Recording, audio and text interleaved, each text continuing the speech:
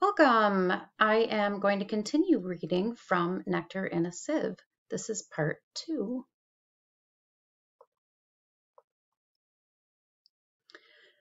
Change I had known before, and it had been gradual. My father had been a headman once, a person of consequence in our village. I had lived to see him relinquish the importance, but the alteration was so slow that we hardly knew when it came.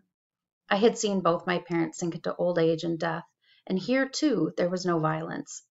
But the change that now came into my life, into all our lives, blasting its way into our village, seemed wrought in the twinkling of an eye.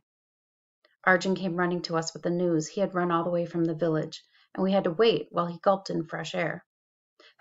Hundreds of men, he gasped. They're pulling down houses around the maiden, and there's a long line of bullock carts carrying bricks. The other children clustered round him, their eyes popping. Arjun swelled with importance. I'm going back, he announced. There's a lot to be seen. Nathan looked up from the grain he was measuring into the gunny bag for storing. It is the new tannery they are building, he said. I had heard rumors. Just for reference, tannery is a workshop where animal hides are turned into leather goods. Arjun, torn between a desire to dash back and a craving to hear more from his father, teetered anxiously to and fro on his heels, but Nathan said no more. He put the grain away carefully in the granary, then he rose. Come, he said, we will see. All the families were out. The news had spread quickly. Kali and her husband Kunti and her boys Janaki, surrounded by her numerous family. Even old Granny had come out to see. Children were everywhere, dodging in and out of the crowd and crying out to each other in shrill, excited voices. Startled pie dogs added to the din. Let's see if it says what pie dogs are. Stray dogs. All right, that makes sense. Startled pie dogs added to the din. We formed a circle about the first arrivals, some 50 men or so, who were unloading bricks from the bullock carts. They spoke in our language, but with the intonation which made it difficult for us to understand them. Townspeople, Kali whispered to me. They say they have traveled more than 100 miles to get here. She was prone to exaggerate, and also believed whatever was told her. In charge of the men was an overseer who looked and spoke like the men, but who was dressed in a shirt and trousers. And he had a hat on his head, such as I had only seen Kenny wear before, a topi the color of thatch. The others wore loincloths and turbans, and a few wore shirts, but as the day wore on, they doffed their shirts one by one, until all were as our men. Doff just means they took off their shirts. The men worked well and quickly, with many a sidelong glance at us. They seemed to enjoy having created such a stir, and lured such a big audience. As for the overseer, he made much play of his authority, directing them with a loud voice and many gestures, but doing not a stroke of work himself. Still, it must have been hot for him, standing there waving his arms about, for the shirt he wore was sticking to his back now, and he would lift his hat as if to allow the wind to cool his scalp. Until at last there was a commotion about the edges of the circle of which we were the inner ring. The crowd was parting,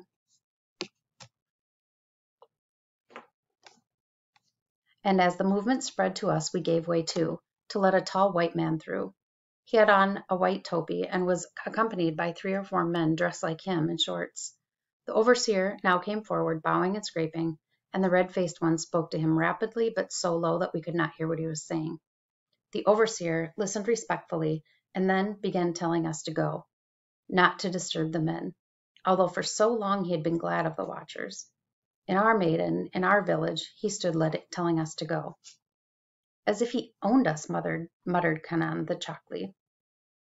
I think that already he foresaw his livelihood being wrested from him, for he salted and tanned his own skins, making them into chaplets for those in the village who wore them.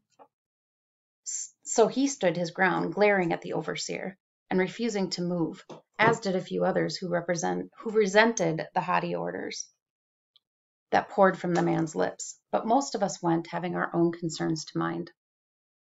Every day for 2 months, the line of bullock carts came in laden with bricks and stones and cement, sheets of tin and corrugated iron, coils of rope and hemp. The kilns in the neighboring villages were kept busy firing the bricks, but their output was insufficient, and the carts had to go farther afield, returning dusty and brick-filled. Day and night, women twisted ropes since they could sell as much as they made, and traders waxed prosperous selling their goods to the workmen. They were very well paid, these men, some of them earning 2 rupees in a single day, whereas even in good times we seldom earned as much, and they bought lavishly rice and vegetables and dolls, sweetmeats and fruit. Around the maiden they built their huts, for there was no other place for them, and into these brought their wives and children, making a community of their own. At night we saw their fires, and by day we heard their noise, loud, ceaseless clangor and din, chatter, sometimes a chanting to help them get a heavy beam into position or hoist a load of tin sheeting to the roof. Then one day the building was completed. The workers departed, taking with them their goods and chattels, leaving only the empty huts behind. There was a silence. In the unwonted quiet, we all wondered apprehensively what would happen next.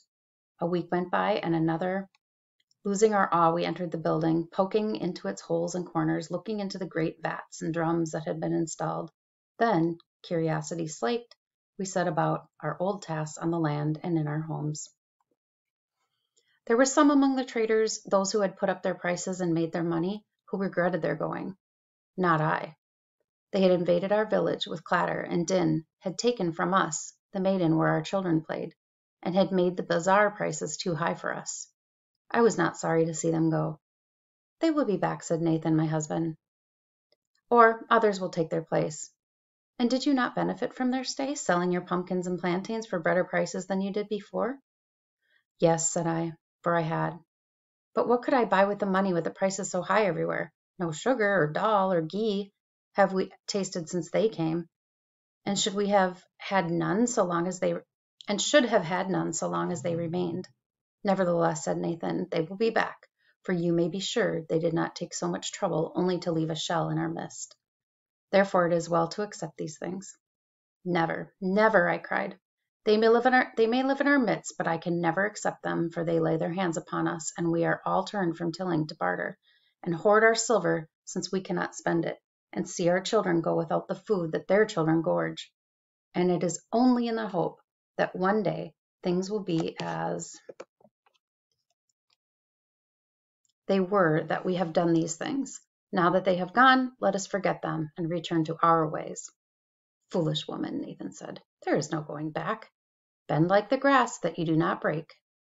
Our children had not seen us so serious, so vehement before. 3 of my sons huddled together in a corner staring at us with wide eyes. The 2 youngest lay asleep, one in Ira's arms, the other leaning heavily against her, and she herself sagged against the wall with their weight as she sat there on their floor.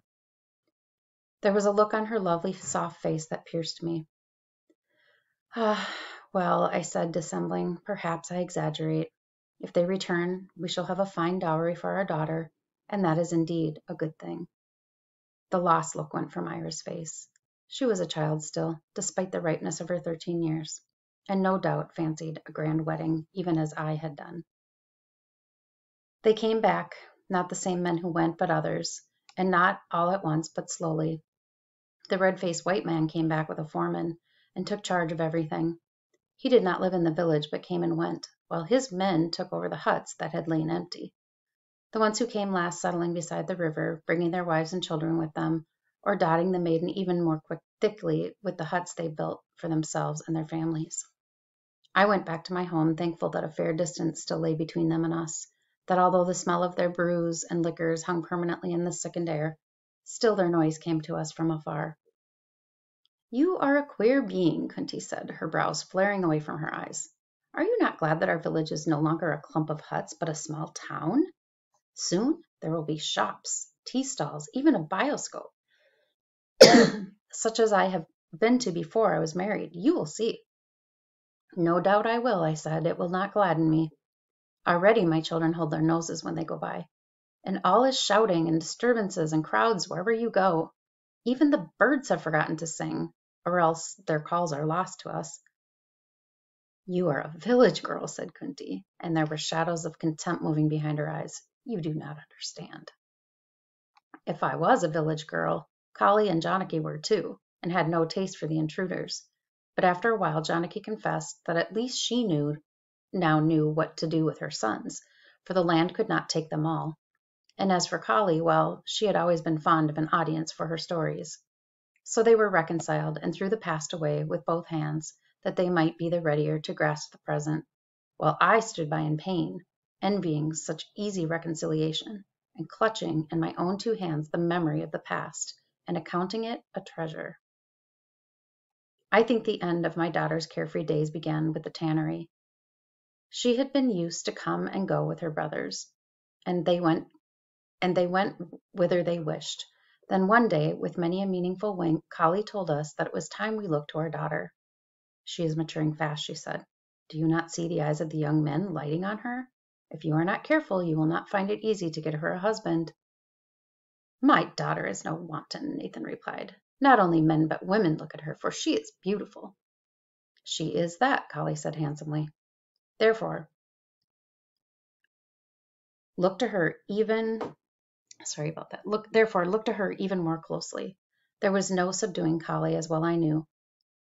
Thereafter, although we did not admit it to each other, we were more careful of Ira. Poor child, she was bewildered by the many injunctions we laid upon her, and the curtailing of her freedom tried her sorely, though not a word of complaint came from her.